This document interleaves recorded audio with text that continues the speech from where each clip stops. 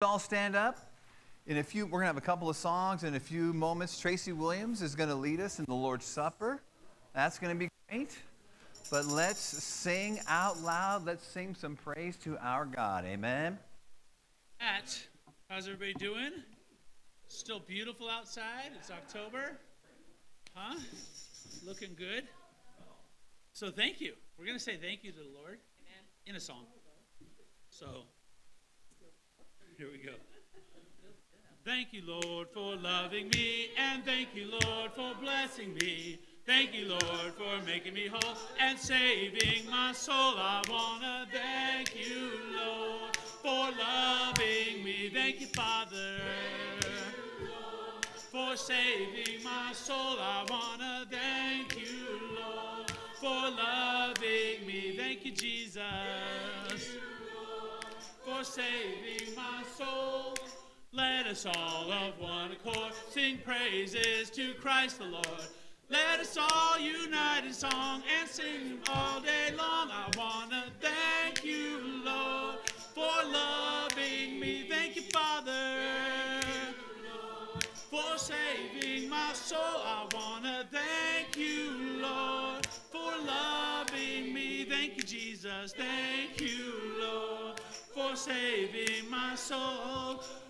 Please reveal your will for me so I can serve you for eternity.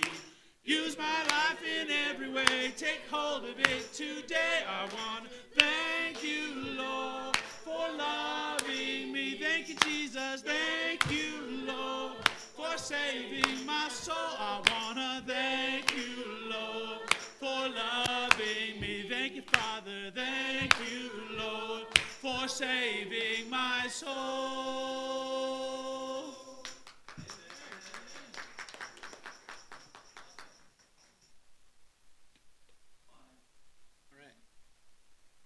We're going to sing Humble Yourself in the Sight of the Lord. Something that I've found in my time is a good thing to do. And if you find yourself on the wrong side of that, it's good to practice doing it again. Humble yourself in the sight of the Lord.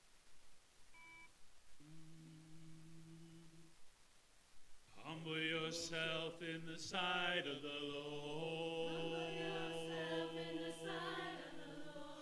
Humble yourself in the sight of the Lord,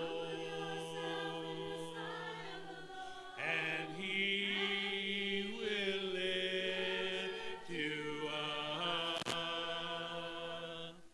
and He will lift you up. Amazing grace, how sweet the sound. Amazing grace, how sweet the sound that saved a wretch like me, that saved a wretch like me. I once was lost, but now I'm found. Was lost, but now I'm found. I was blind, but now I see. I was blind, but now I see. When we've been there 10,000 years, when we've been there 10,000 years, bright shining as the sun, bright shining as the sun. So humble yourself in the sight of the Lord. Humble yourself in the sight of the Lord, and He will lift you up, and He will lift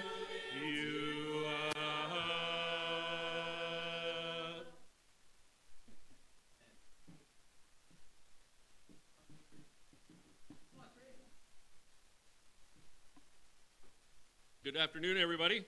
It's good to see you all. Has anybody had any challenges this week? Raise your hand.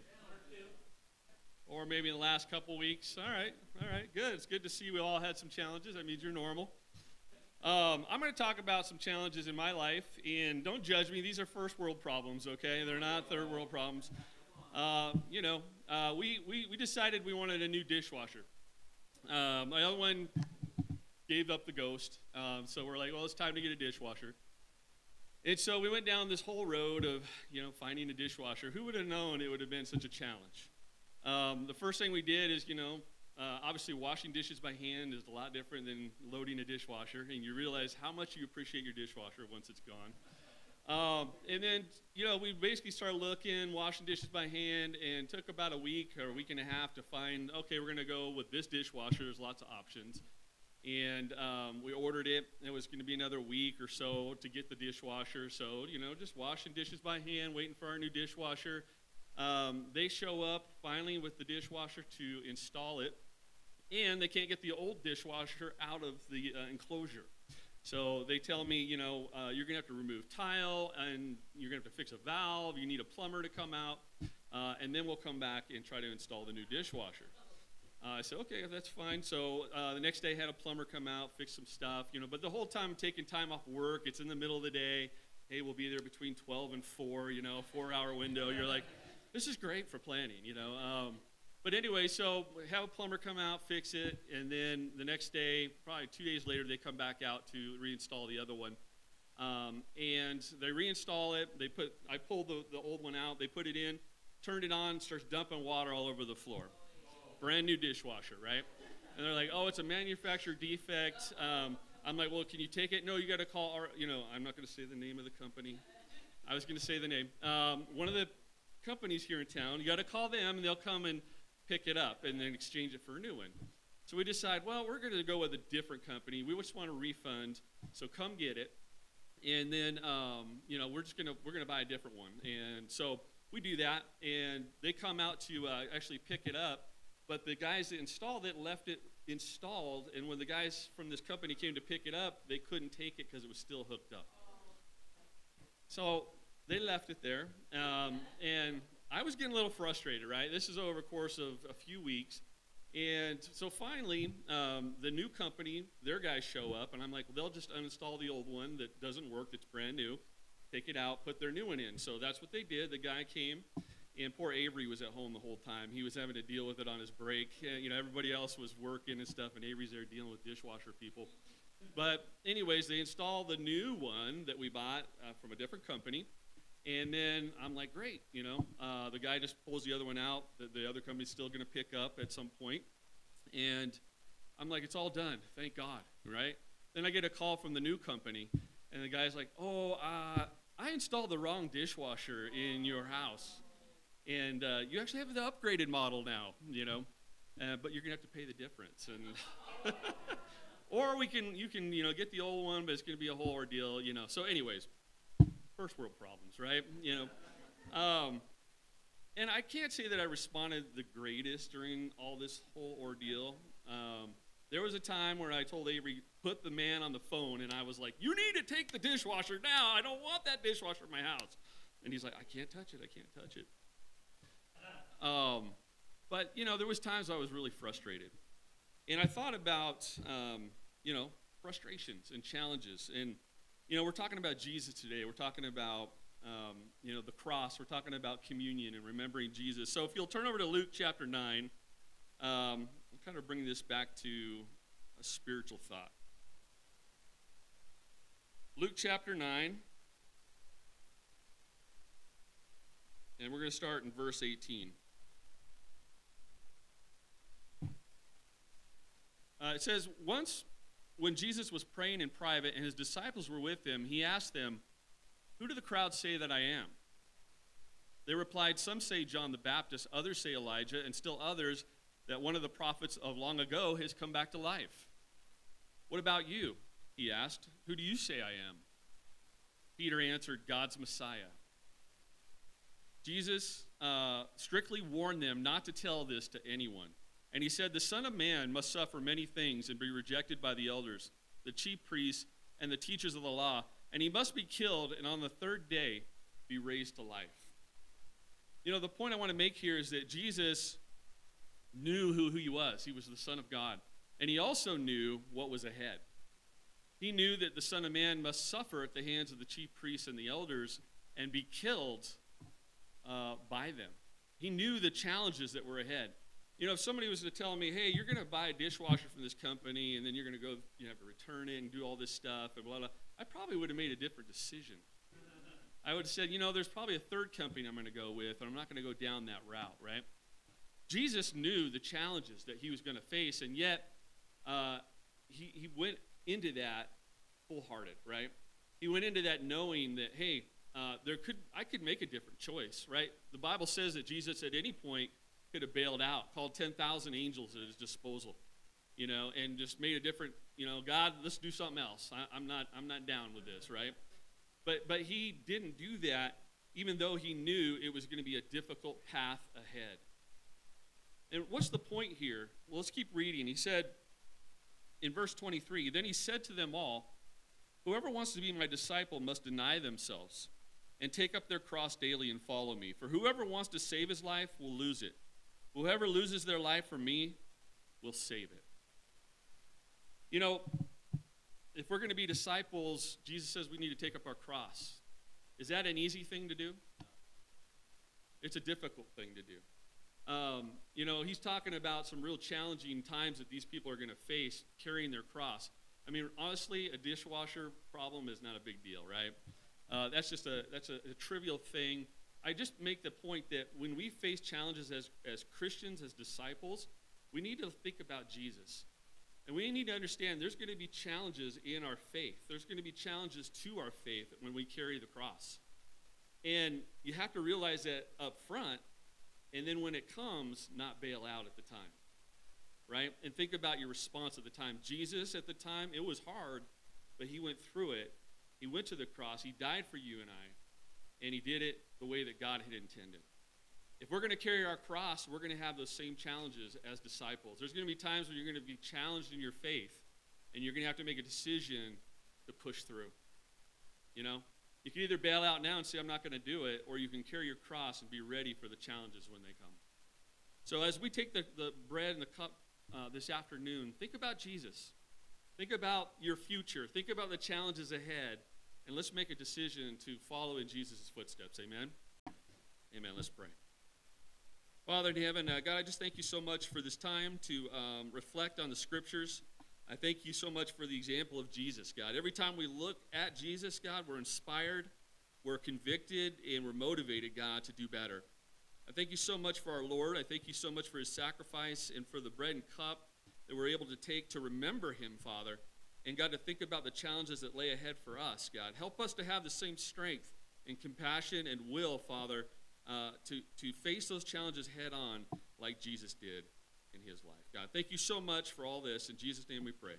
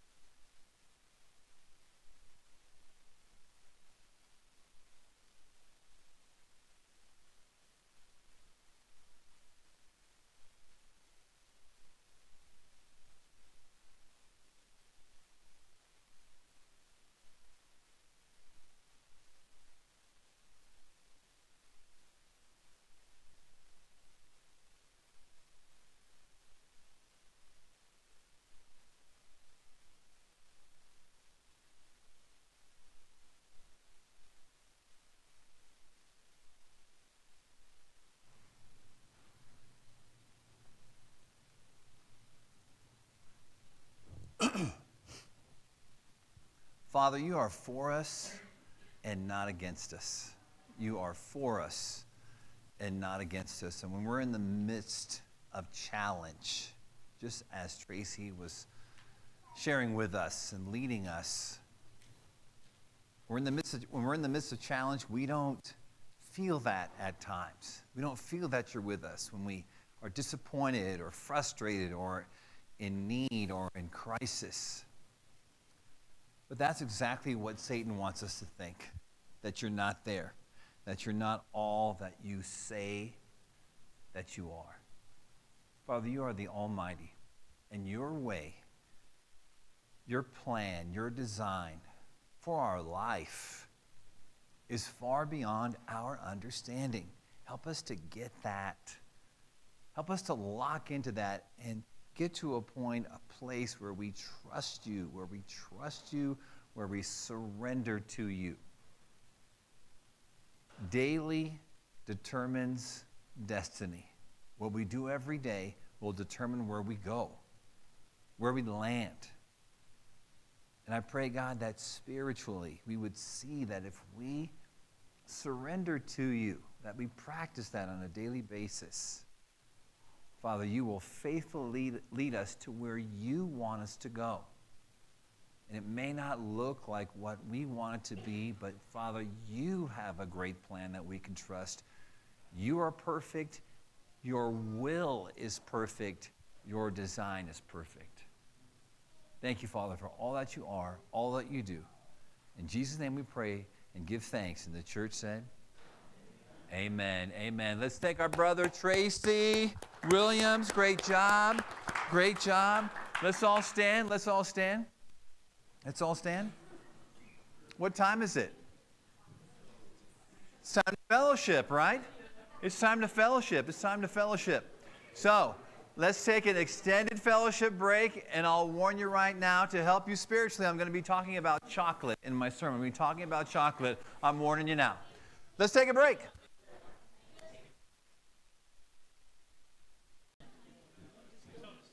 All right, everybody, if you'll stand with me, we're going to sing another song. I feel good. Well, I feel good, good, good. Oh, I feel good, oh, yes, my Lord. Because there's something about the Spirit of my Jesus that makes me feel good, good, good, good. Well, I feel love, love, love. Well, I feel love, oh, yes, my Lord. Because there's something about the Spirit of my Jesus that makes me feel love, love, love, love. Well, I feel peace, peace, peace. Well, I feel peace, oh yes, my Lord. Because there's something about the Spirit of my Jesus that makes me feel peace, peace, peace, peace. Well, I've got joy, joy, joy. Well, I've got joy, oh yes, my Lord. Because there's something about the Spirit of my Jesus that makes me feel joy, joy, joy, joy. Because there's something about the Spirit of my Jesus that makes me feel peace, peace, peace, peace. Because there's something about the Spirit of my Jesus that makes me feel love, love, love, love. Because there's something about the Spirit of my Jesus that makes me feel good, good, good, good. Amen. Please have a seat. Awesome, awesome, awesome. Thank you, thank you, thank you, song leaders. Great job, great job. All right, I'm going to have Scott Leader stand up, and he's going to lead us in a word of prayer. We're going to be talking about, today, we're going to be talking about loving others, loving others, loving others, and how important that is to our great God. Heavenly Father, it's a great opportunity to practice loving one another in fellowship today. I pray, God, that you help us to learn to love each other more deeply, spend time with one another outside of today, look for ways to meet needs, give us insight, help us to be praying for one another, help us to ask each other questions, open-ended questions.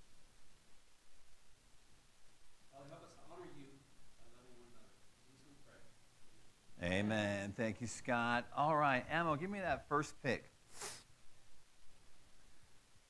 All right, there you go. I told you. Kind of a warning. I told you. We're going to be talking about chocolate for a few moments to help us grow spiritually. This is the infamous Whitman sampler. Whitman sampler. Very, very famous. It's been around a long time. And it is a gift of chocolate given as an encouragement. Let's see another. See's candy, where all good Christians should go, right? Right? If we've learned anything over the last 6 years of being together, that's where all good Christians could go. See's candy. That's a very nice assortment there. Who likes soft centers? Who likes soft centers when you're eating that kind of chocolate? Yeah? Nuggets and chews. There you go. Okay, very good. Let's see another. There you go. Hawaiian Host, Rob, Hawaiian Hosts. Chocolate-covered macadamia nuts. Milk chocolate or dark chocolate? Milk chocolate or dark chocolate? No factions, no division. Milk chocolate, dark chocolate. Okay, so when I was growing up, a box of See's candy and a box of Hawaiian Host chocolate-covered macadamia nuts. I'm half Japanese, half Hawaiian.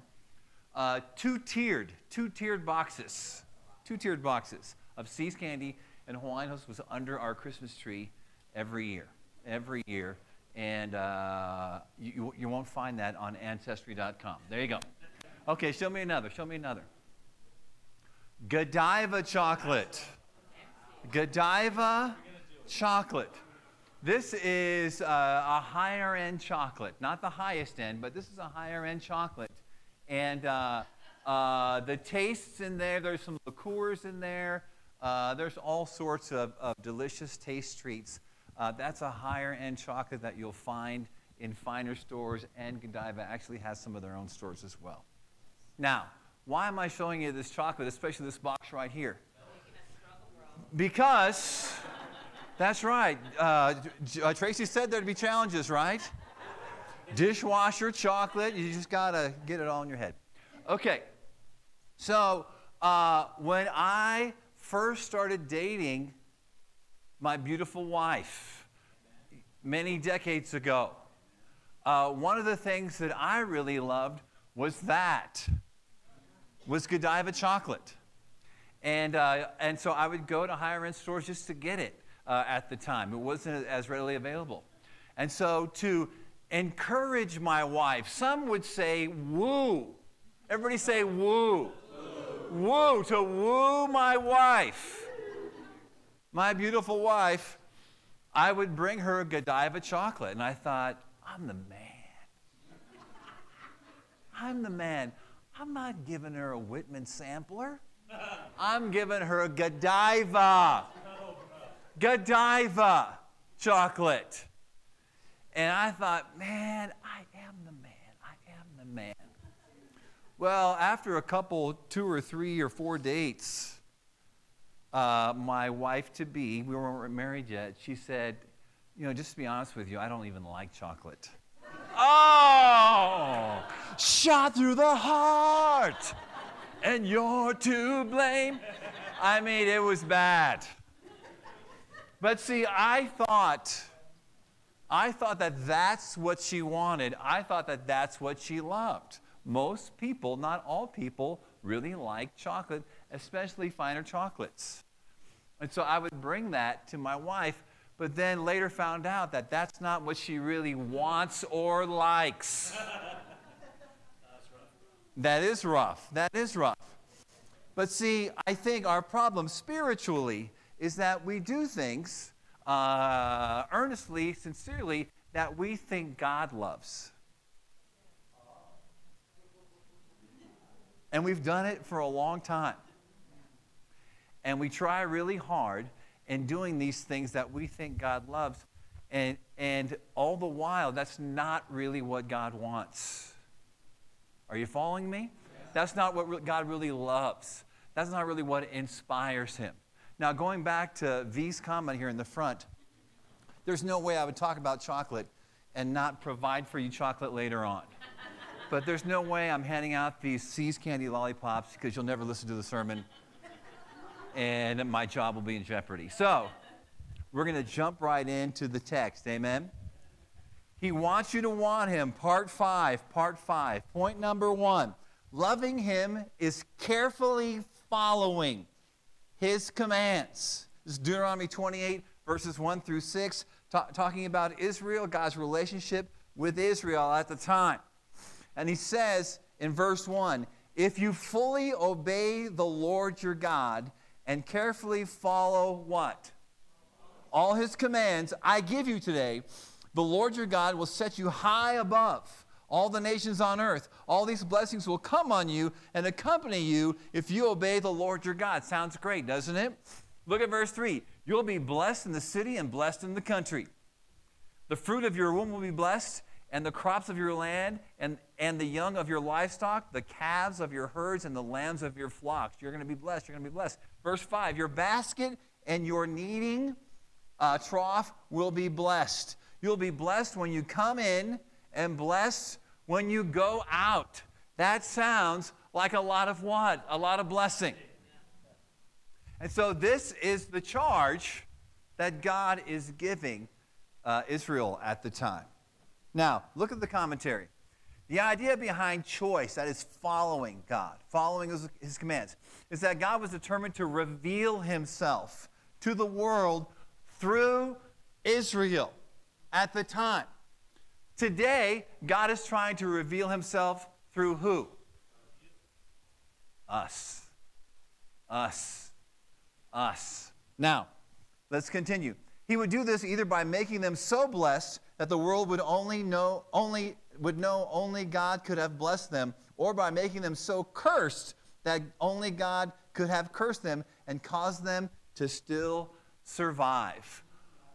Which end of that spectrum would you like to be on? The blessed side, right? The blessed end of that spectrum. I'd love to be on that end. And so when you're looking at obeying his commands, I'm giving you this example because the direction is to obey his commands, but we can't look at it like, well, it just seems like a discipline. It just seems like laws. It just seems like rules. It just seems like I need to do this just because you said so, and there's no real purpose to it. But there was a lot of purpose to it from when it was first brought up in the Scriptures. God is trying to reveal himself to the world right now through us, through the person sitting in your row, the person sitting behind you, and through you when you obey his commands. When you obey his commands. Amen? All right, point number 2. Loving him is having and keeping his commands. We're looking at John 14, verses 15 through 21. This is when Jesus promises the Holy Spirit. Verse 15, if you love me, you'll what? If you love me, this is what you're going to give me. Your obedience to my commands. You're not going to give me something that I don't want. You're going to give me what I desire. That is keeping my commands. And this is Jesus speaking, right? And he says directly, if you'll love me, this is what you'll do. You'll obey my commands. Simple, profound. Verse 16, and I will ask the Father, and he will give you another advocate to help you and be with you forever. The Spirit of truth. That is the Holy Spirit. Lowercase a here on advocate. Later in the passage, capital A referring to advocate, referring to, again, the Holy Spirit. The world cannot accept him because it neither sees him nor knows him, but you know him, for he lives with you and he will be in you. There's a lot in just that one little sentence. You know him, he lives with you, and will be in you. Verse 18, I will not leave you as orphans, I will come to you. Before long, the world will not see me anymore, but you will see me. Because I live, you will also live. On that day, you will realize that I am in my Father, and you are in me, and I am in you. Whoever has my what? Commands, and keeps them. is the one who loves me. Notice the distinction. You can have the commands and not keep them. You can have the commands and not live them. You can know what they are and not do it. And God is saying specifically, this is what I want from you. This is love to me. This is my, if you will, love language. Keeping my commands. So specific. The one who loves me will be loved by my Father, and I too will love them and show myself to them. When people look outside of the Reno church that are part of this organization and they're watching how the church has progressed over the last 5 to 6 years and all the miracles that have happened here, when they're watching it, they see God demonstrating God. When BJ and I go to conferences and we're talking to people and they're asking about the church and different things that have happened, not that we're perfect at all, but when they're asking, well, how did this happen? How did that happen? There are many times when all we say is God just did it. God just made it happen. What was your campaign? What was your approach? What was your program? I didn't have one. We didn't have one. Other than being in a lot of prayer and doing everything we possibly could do as leaders in leadership and as the membership to follow and obey his commands. That's all we've really done. I was talking to some brothers in different parts of the country in ministry and outside the ministry, and I told them I had a really emotional middle of the night prayer earlier this week, and it was about 2, 3 in the morning, and I was praying, and it was just a great deep time. But near the middle of it, where it got really emotional, was when I always say that I don't like hype. I don't like hype in my approach to ministry. I don't do it. I've seen a lot of it in big churches of thousands of people that BJ and I were on staff in, and there was a lot of hype. And I kept using that word. I don't like hype. I don't like hype. But then what hit me in this prayer time was hype is manipulation. That's really what I meant. But I didn't really get that's what I meant. I knew kind of, but not really. But when I was in prayer, the Spirit led me to that. When you're saying that, what you mean is manipulation. And I just was in tears because as I thought about it, I thought, this is how I want to lead people in earnest and in the closest to purity of heart I can. I don't want to manipulate you to follow God. I want you to see a greater God and experience that God in seeing and knowing. Experiencing God is seeing and knowing him. And when you do that, you'll do what God wants you to do because you're motivated and inspired. This is a human-divine relationship, right? And it's, as we've been talking about for the last few years, it is referred to as a marriage in the Scriptures, right? If I can help us better see who we're married to and the fullness of the bridegroom as we are the bride, if I can help you better understand that, then I don't have to manipulate you. I don't have to twist your arm. And so I don't like it. I don't like it done to me. And I don't like to see it done in churches. And so that's why I don't hype things. But when I heard it from the Spirit as I was praying in the middle of the night, the tears just filled my face because I feel like what we have been doing is aiming toward, and not that we do it perfectly, not that I'm perfect or we're perfect, but what we have been doing is trying to lay out, this is who a greater God is. This is what he looks like. This is how you can see him, and this is how you can know him. And I was so grateful that God led me, led my wife, has led us as a church to be in that place. where we are earnestly seeking God and experiencing a greater God. Are you following me? Okay. And so in saying that, when it comes to keeping his commands, you can have them and not keep them. Keeping them means you're obeying those commands, right? And that's a clear, powerful distinction. Look at the commentary. Please consider these two scriptures in having and keeping his commands. Deuteronomy 11, verse 18.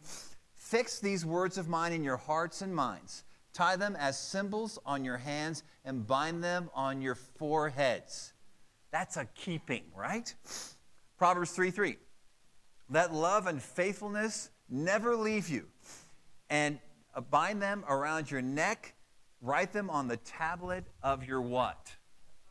Of your heart. I want us to live out our faith from our heart. I want us to live out our faith from our heart. My wife and I have been doing these home improvement projects around our house, and we've been working together. And so working together as in doing a lot of labor at the house and making things happen. And it's all coming together. But just laboring together, lifting things, pulling things, setting things in place, all the stuff that we've been doing, working together brings us closer. Because we're laboring together. And it's a uniting. And I love that. And when we work together in this relationship, like all the challenges, even dishwashers, when you're laboring through that with God, I'm challenged by this. This makes me struggle. But I want to labor through this with you. The relationship becomes closer. We are having and keeping his commands. Now, if you would, look on the back of your outline.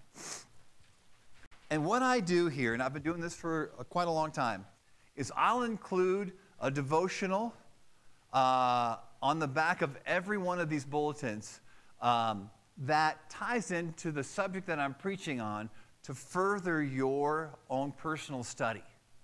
And the reason why I do it is so that you can grow, that you can mature, that we can mature more fully and more deeply. And you're always hearing from different voices. I don't write these intentionally. I don't write them because I want you to hear from different voices in different angles. Now, the title of the article is, Why Do Christians Struggle to Love? But look at the point where it says it's supposed to be hard. Talking about loving each other. Now look at this. It says, according to the New Testament, learning to walk in the obedience of faith looks like the following. Denying ourselves, taking up our cross, and following where Jesus leads. That's Matthew. Putting to death what is earthly in us. Not letting sin reign in our mortal bodies to make us obey its passions. Dying every day to sin, personal preferences, and even our own Christian freedoms out of love for Jesus, our brothers and sisters in the faith, and unbelievers. And it goes on and on and on. Everything in that really helps us. These are practicals in how to love God and love each other better. You know, sometimes you are the dishwasher in somebody else's life. Let that sink in for a second. Let it sink in. Sometimes you are the dishwasher in somebody else's life. And I don't say that to down us. But sometimes we are. Sometimes we are, right? And it requires the Spirit to help us love each other to that level. And I'm not just talking about the perseverance of patience. I am talking about having a heavenly perspective, a heavenly goal for everyone in our life, whether they're Christians or not. Right? That's what Christians do. I'm going to love you because I want to see you get to heaven. We're not loving other people just for the sake of loving them and being kind. We're loving them with purpose, a heavenly purpose, a spiritual purpose. We deny ourselves to help others experience a greater God. That's what it's there for. But we have to make sure we have that on straight. Because if we don't, and we don't realize that only the Spirit, only God can help us love each other well, to the point where that heavenly focus, that heavenly ambition, if you will, comes to the surface. Only God can give us that. We can't do that on our own. It only comes from the Spirit. Amen? Amen. All right, let's bring this on home, brother. Let's bring it on home. Point number 3. Loving Him is you hanging on to His 2 greatest commands. Matthew 22 and John 13. Verse 36. Teacher, which is the greatest command in the law? Jesus replied, love the Lord your God with all your heart and with all your soul and with all your mind. And we know that, right? We know it. We have it. We need to keep it, but we have it. But look at verse 38. This is the first and greatest commandment. And the second, verse 39, is like it. Love your neighbor as who? As yourself. Do you want to go to heaven? Yes. That's right. That's right. You want to go to heaven. As a Christian, you want to be there. You want to be right with God now. You want to be right with God then. To love your neighbor as yourself is to want the same thing for others. Is to want the same thing for others in your life. And so you are praying for them. You are praying for them. You are serving them. You're looking for ways to inspire them. You're looking for ways to serve them, encourage them, and build them up. Now, look at the next scripture. Verse 40. All the law and the prophets hang on what? These 2 commandments. So you take all the Old Testament law, all 360 plus laws that there were at the time, right? And Jesus says all of those laws, he says it right there, all of those laws hang on these 2 commandments. Love God and love others. Love God and love others. With what kind of love? A love that has a heavenly purpose, a love that has a heavenly focus. That means you've got to go a lot deeper than just being kind. Look at verse 33. And this is from John 13. My children, I will be with you only a little longer. He's getting ready to leave. This is Jesus speaking. You will look for me, and just as I told the Jews, so I tell you now, where I'm going, you cannot come. Verse 34, a new command I give you. What is it? Love one another. Love one another. And then he says, how? As what? That's right. As I have loved you, Jesus is saying. So that sacrificial agape love is how we're called to love others. We sacrifice for ourselves, right? Already. When we want something, when we want to see something happen, we sacrifice. We know what that means. And God wants us to do that for others. He says he wants you to love others as you love yourself. So, just in the wording, he's saying love yourself. Love yourself. Love yourself well. And then love others just as well, if not better. Don't love them less, love them more. And look at how you are with yourself. Be that way with others. Are you following me? Okay. So he narrows all this. So all of those scriptures in the Old Testament where it's saying, obey my commands, obey my commands. You get to the New Testament and he said, here's the only 2 you really need to follow. This is it.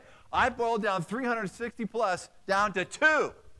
I have simplified this as much as I possibly can in so many ways.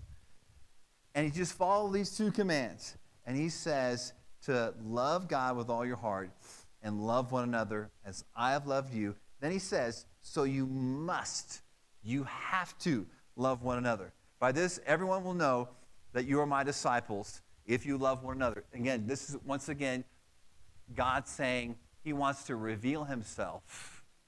he wants to reveal himself through his people, through us.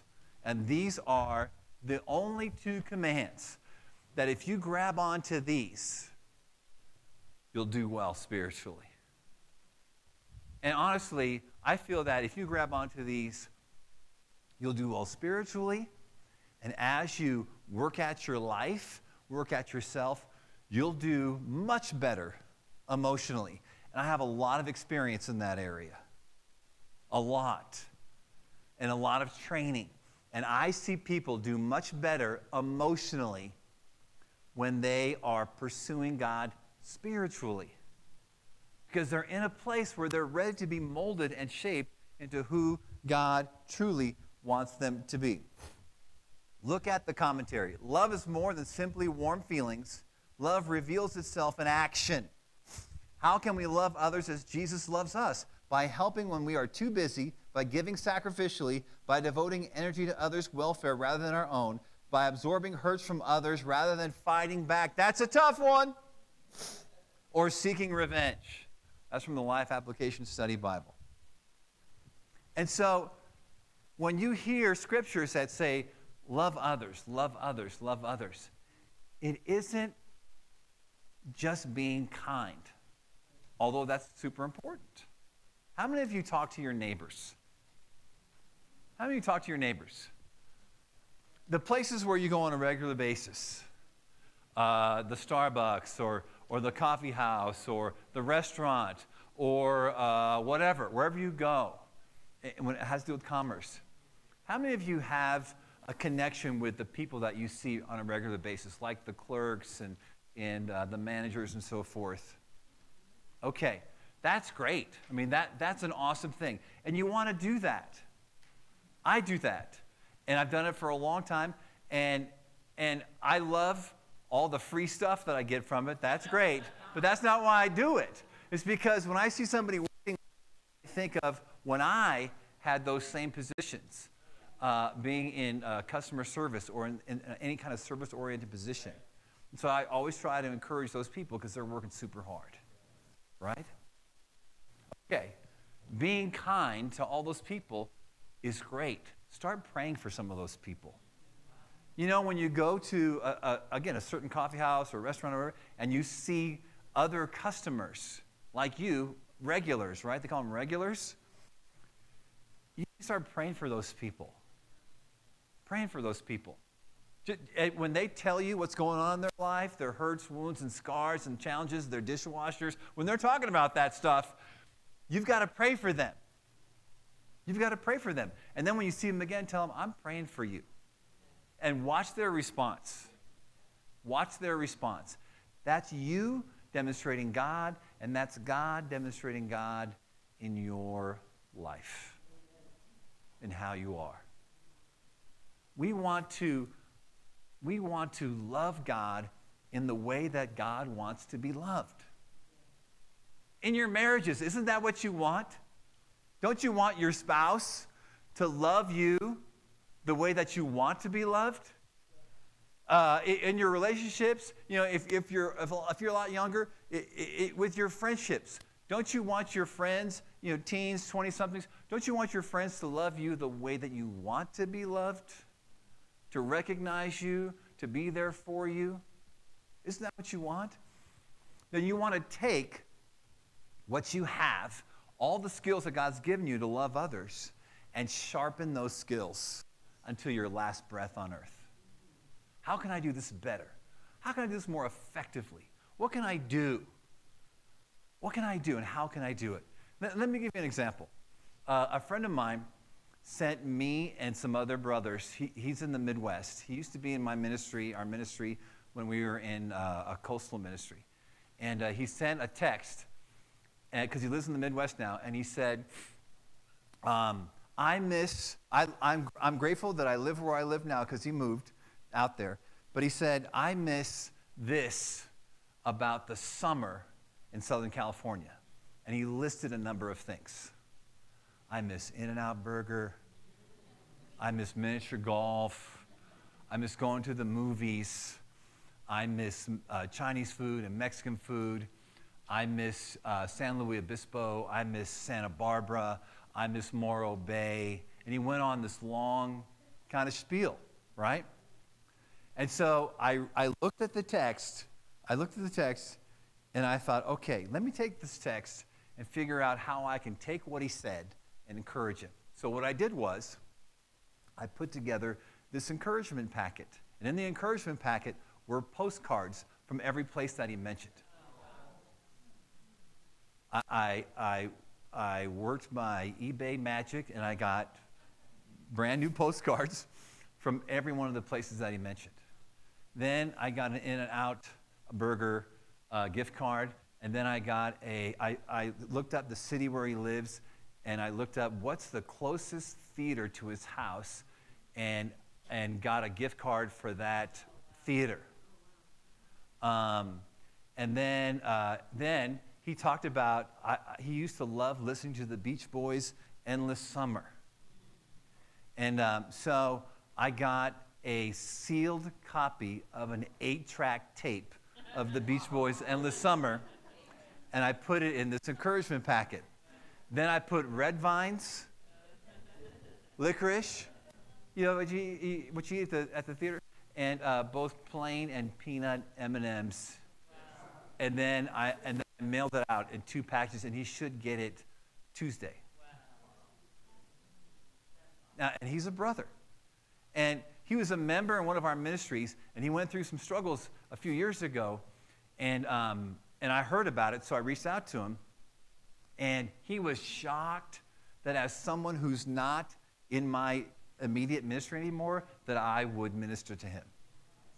And I said, bro, it would be weird to me if I didn't.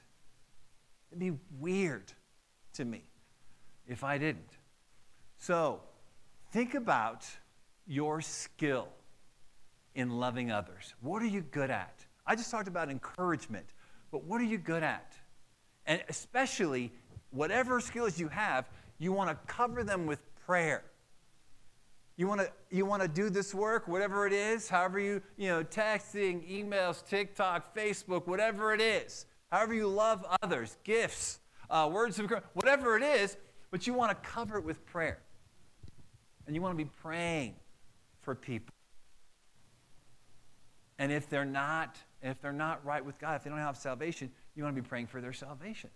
That's how you love other people. That's how you love others. It's not just being nice. It's going further and further. And if you spend the time of your life sharpening your skills in how you love others, then you're fulfilling the second greatest command. There's only 2. There's only 2.